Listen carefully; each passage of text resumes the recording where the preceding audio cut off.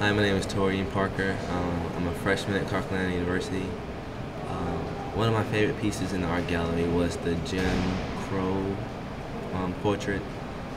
It was by Mel Roman, and basically it was just describing how the Jim Crow laws and the Confederate flag and all that tied down to the South. The Confederate flag represented white people. They also had like a representation.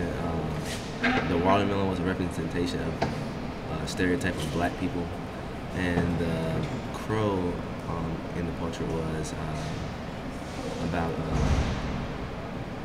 the crow. I mean, the crow was about the Jim Crow laws, basically. And I think that was my favorite piece because it actually kind of described what was going on in the '60s and the early 1900s.